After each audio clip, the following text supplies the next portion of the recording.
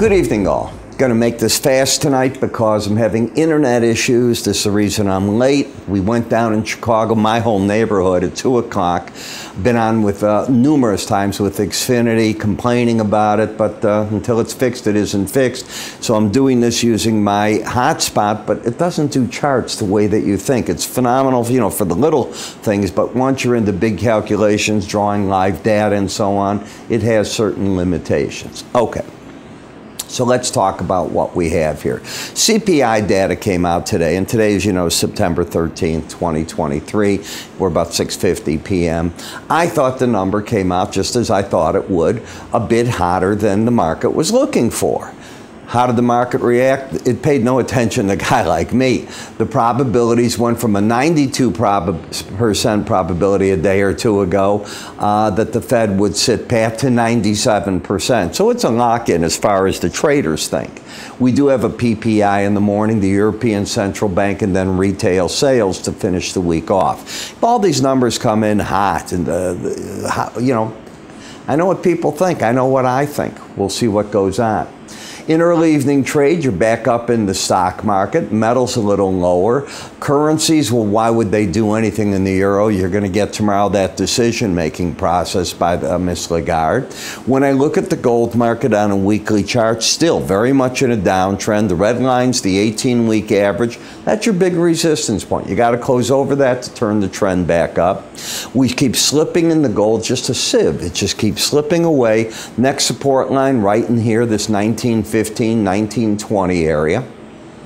Market's got a lower low, but I'm not certain if it's a higher high or lower low. Remember, we had this outside day up. We took that day's low out the very next day, and the market's working lower. Where's it going to? It might make it to the lower Bollinger Band, the 19, 18, 20. Why? If you've taken the outside day course, you know that when you have an outside day and you go through the up and you go through that day's low until you take that highs back up, the magnet is the closest moving average under the market of the Bollinger Band. But I always watch, are you overbought or oversold? You're very oversold. Do I think it has to get there? No. But I think it's done what I thought already.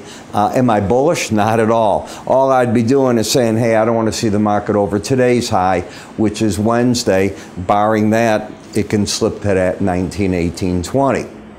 Gold, silver still stuck in this triple top area that it had. You can see how silver's still lower highs, lower lows, very oversold. It either embeds, which it's not even begun the process, or you start getting to the point where you're oversold enough and you can attract some short covering.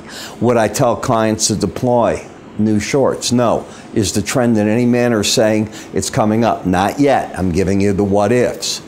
In the copper market, the big resistance, as I see, it's the 18-day average in red to the 100-day average in the green.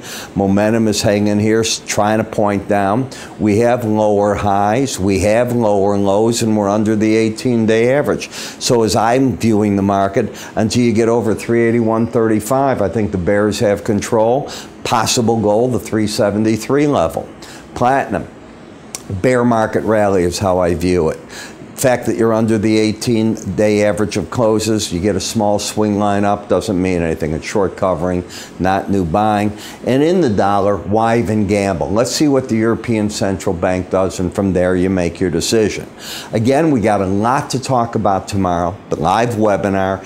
You're not going to get an invite if you didn't get one from me already. It means you're not in my mailing list. Just move your cursor up here, give it a click. It's that simple. You'll see an icon that appears there. Click it, fill out the form. You will get your link, the passcode to come in. I will open at 12:15 p.m. Central Time tomorrow. We will start recording at 12:30. It's over in 20 minutes, and we've already got plenty of questions. But if you have more, send them. I'll try to get to them. We are filling up with questions very fast. I'm Ira Epstein. You have a good day.